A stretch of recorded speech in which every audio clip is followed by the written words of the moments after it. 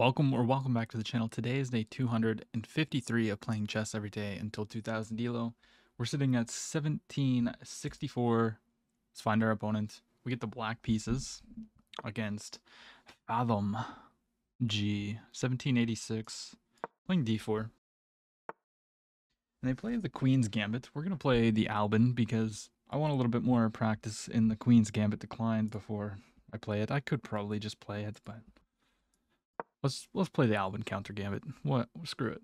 Why not? I've been slacking on my opening study because I've been busy with school. But we will play e6 in the near future.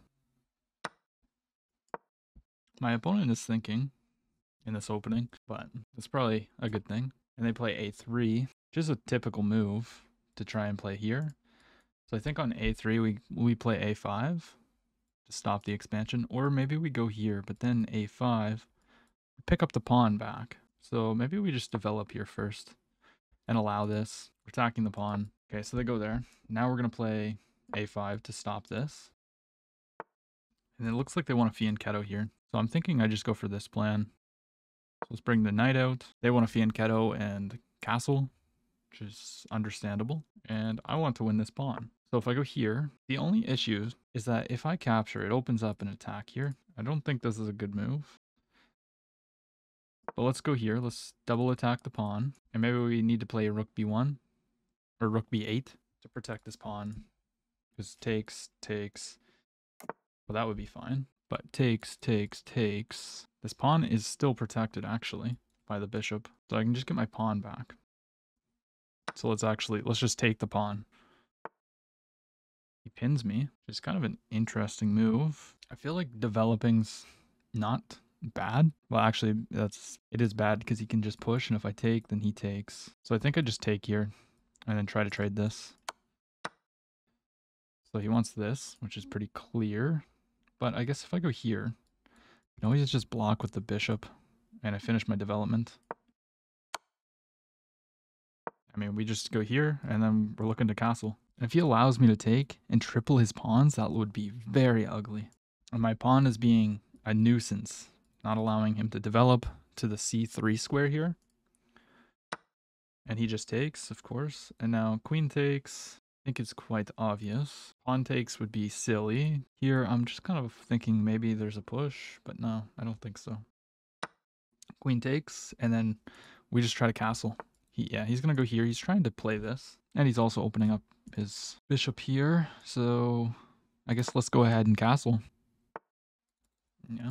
We were threatening to win the pawn. So I guess now we need to come up with a plan. He's going to go here and try to put more pressure. So what if I actually play a4 here just to stop the knight from going here? Then he just goes here. Then I can pin it. This is actually defended twice, but he could sacrifice the bishop here. And if he moves, actually, I just take this. So maybe we just bring the rook to the party. Maybe here or here. One of those two moves. If I play here, this pawn will become very weak, but I can plan to push it. It also gets out of this diagonal, which I don't really like the alignment of. So yeah, let's go here. Let's go rook here. He brings the rook, maybe trying to get some pushes or something. a4 would have been such a bad move. Well, no, because it was protected. Never mind. Ignore me. So I kind of want to just play here. But what happens after he pushes? I drop back, and then I want to trade this bishop, to be honest. So if he pushes, I just drop back, I think. And we can always attack the pawn with a move like b6, assuming that this is protected. Speaking of protection, I feel like the queen here is not an unreasonable move. I could have ideas of h5, h4 to try and split the pawns, potentially. This is my extra pawn, and it is kind of weak. It is a pass pawn, but with so many pieces on the board, it can be targeted. So maybe the idea of putting the rook here was one, to activate. Oh, what? What does this even do? I mean, part of me wants to play this, but that just allows the queen in. But is the queen doing anything there? I don't quite know what he's going for with this. I can't move the knight right now because the pawn drops. So maybe I go here and then try to rotate over this way, but then walks into this kind of stuff. So he's targeting this pawn. Could drop back and try to attack the queen. Seems reasonable here. This seems like a very annoying move, actually. So maybe I go here, So this doesn't come with tempo. I don't know why he hasn't played that move, actually. I'm going to drop the queen back. Maybe he wanted to trade this bishop off for some reason. I don't think so. There's the ninth move, yes. So I'm sensing that he wants to come here. Could play this. Does he have a move? I mean, I feel like just attacking the queen here is not bad. Could push and then threaten me to trade. Probably not, though. This also seems reasonable. Weakening, though. No, because then I just get my bishop trapped. That's an idea. Just completely threaten to... No, it's not. So then this falls. Maybe I go here. With the idea of playing this. He's still going to go for this and try to checkmate me, but I can just simply move it. So let's play d3. The promotion score is actually covered also by this bishop. So he probably needs to, do something there. And instead of trading, I want to bring the rook here, to be honest. We're one square away from promoting. We would actually be threatening stuff here. Let's come in, bring the rook in. Rook takes, I think, is a mistake. And we still have this idea, because there's alignments with the queen and king here. He could play here, takes, and then this. No, he just takes? Really? So I take. I mean, obviously the move is takes, right? Bishop takes might be better. No, my opponent just resigned. Wow. Okay.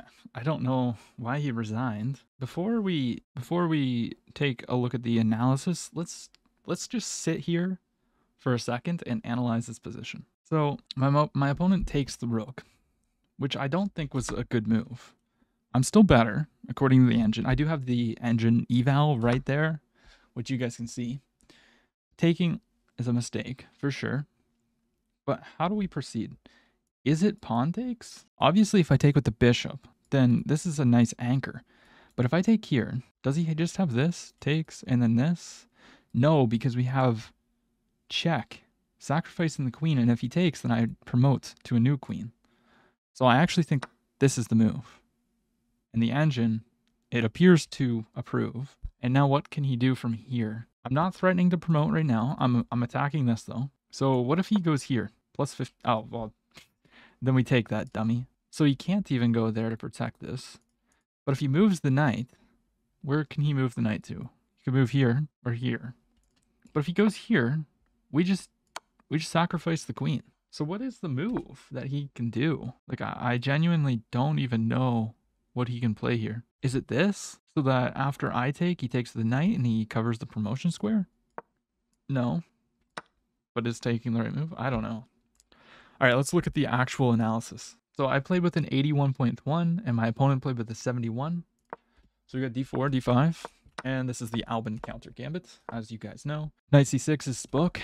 He develops, and now we play a5 to stop b4. He tries to fianchetto. I just developed my knights, and we do this. This is a very common reroute in the Albin that I'm aware of, is just to try and win this pawn back.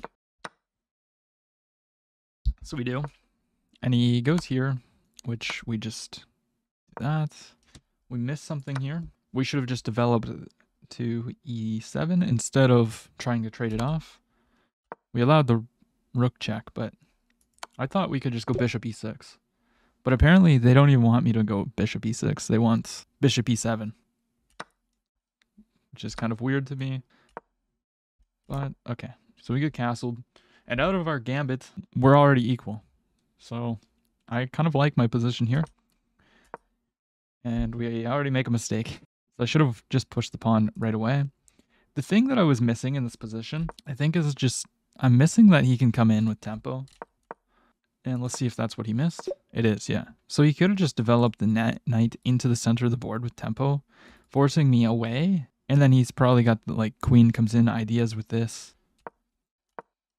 But he comes in first. I slide back because I finally noticed that there's this knight move. But apparently we should have just pushed right away. The computer really likes d3, which is very logical. We go here, attacking the queen, which I guess the computer just argues is not needed. The queen just moves.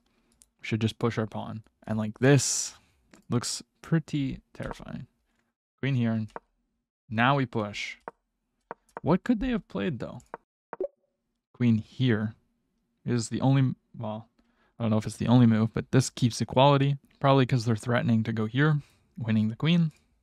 So in this position, we probably need to move either our king or what else can we do?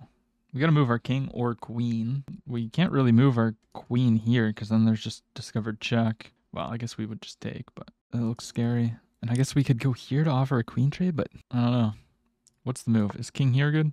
Nope. Queen e6 is the top computer move, which just looks very terrifying. But the thing is, there's no good moves for the knight. The knight goes here, we sacrifice. They go here, then we play this.